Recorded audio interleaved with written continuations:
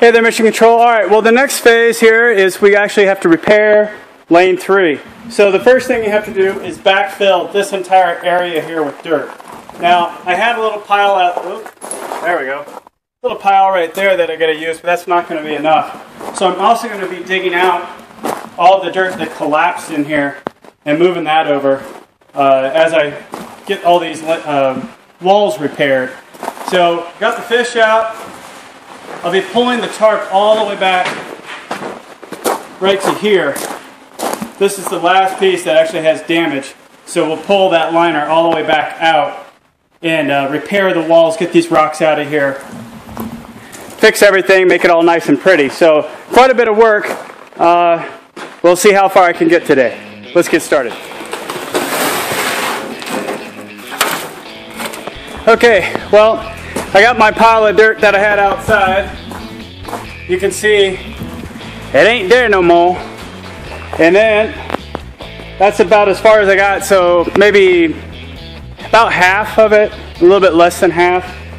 So what I got to do now, I got dirt there I need to get, and then there's a whole bunch of dirt in here that I got to dig out so I can pull this all back. So I'm going to jump in there, I'm going to start digging that all out. And it looks like I am going to have to get some fill dirt from outside, go dig a hole somewhere or something. Anyway, I'm going to keep digging on this. Welcome to the trench of destiny.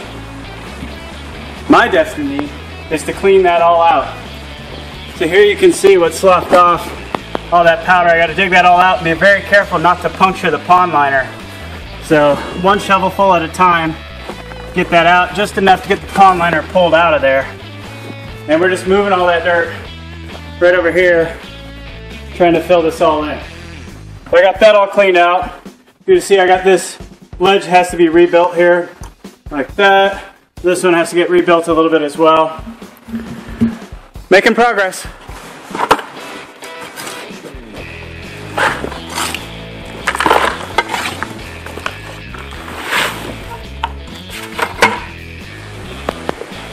Have you ever dug out a whole bunch of dirt while listening to the Hay song? You know, the one that goes dun da da da da da da. You know, when you're at the hockey game and you go, hey! It makes it a lot more enjoyable. You can't hear it, but I can. Hey!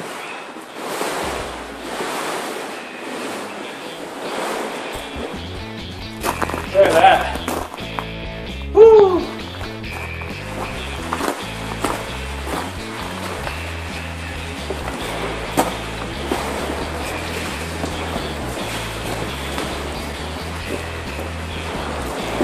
Oh, that's where I got to repair up to. Check this out.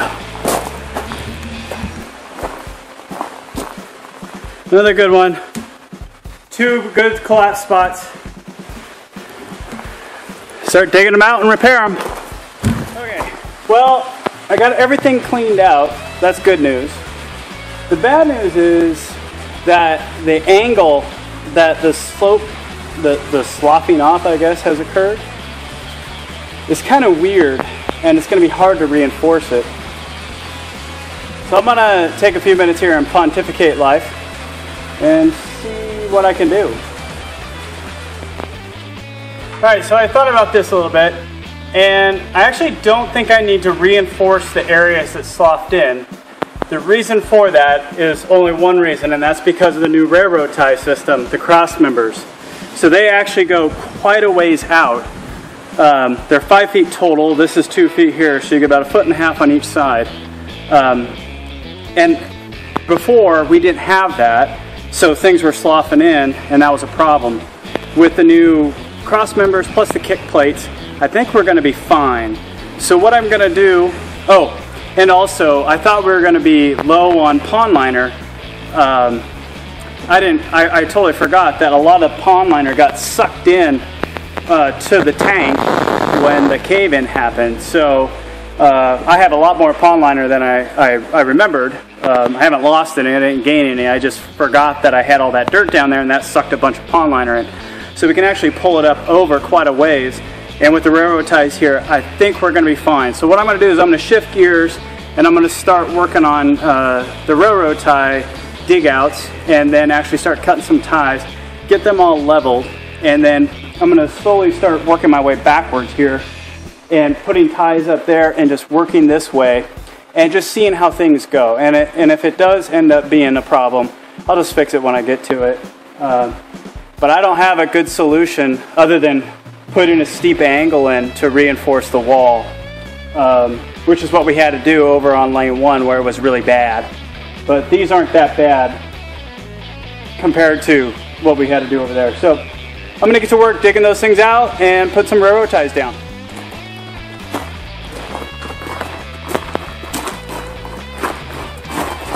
Almost there. So I'm pulling out the string so I can set the line, the height. Well, I set the height of the line and then I measure from the line down to set the depth of each of the cross members. That way they're all at the same level. That's pretty level for our first shot. This is totally light.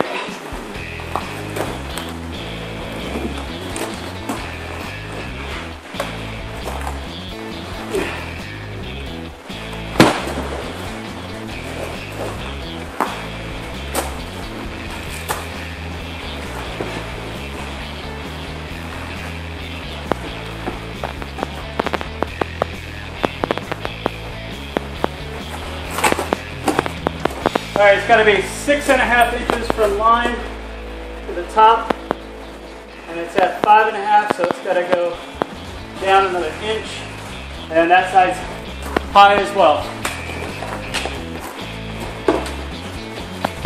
Well, Josh, you were wondering how I was going to do it by myself, or how come I just don't do it by myself. I guess this is why. Man, it was nice having you here, bro.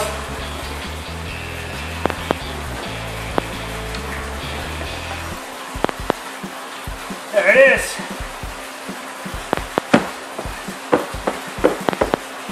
Woo!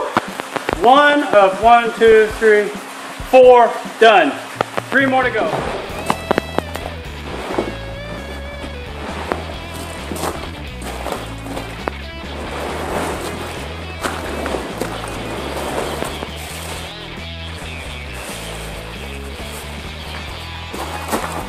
They're not getting any lighter. Sadly, nothing is getting lighter.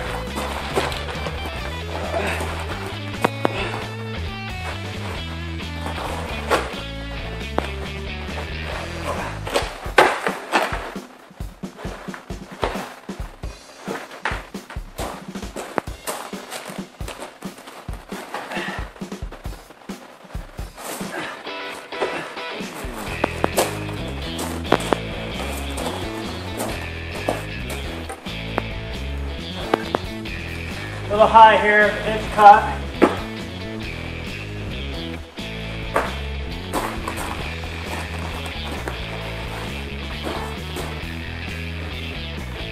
Little high on there. When in doubt, just beat on it real hard. Woo! 2 more to go. Dos más. All right. Well, the good news is that the side, everything all worked out really nicely. So I got the cross members in. Let me show you. 1,